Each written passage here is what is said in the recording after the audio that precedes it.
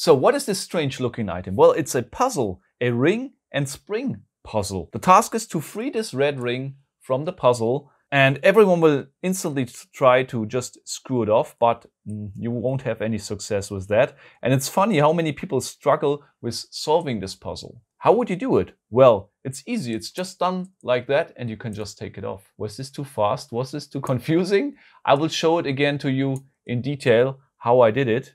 And this is the way how it works. Okay, so the spring is connected to the ring, and now I can just twist the ring against a little bit of resistance like so, which then brings the ring in a position where I can just slide it out of the spring.